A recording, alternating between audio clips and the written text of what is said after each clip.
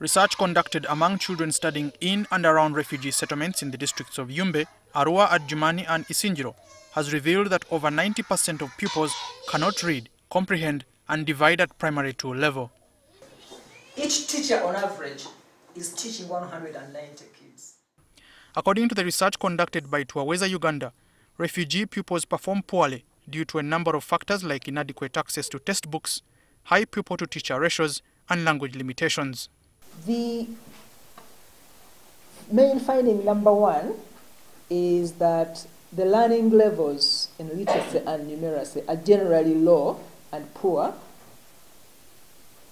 within and outside the refugee settlements. The report shows that in feeding, 6.9% of refugee pupils eat 3 meals, while non-refugee children were better off at 33.7%.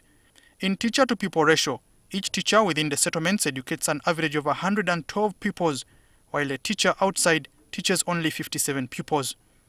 In pupil-to-textbook ratio, 51 refugee pupils within a settlement shared 1 textbook, while an average of 3 pupils outside shared 1 textbook.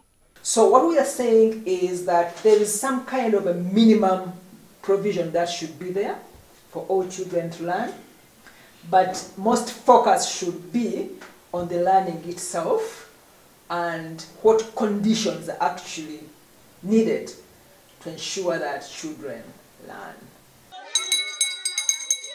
The survey, which assessed 4,156 pupils, also found out that Somali pupils performed better on average than all other nationalities, including Ugandans. Because, of course, we know that elsewhere, when you look at education and migration, there are communities that have been found to perform better when their children migrate, like the Chinese, the Japanese.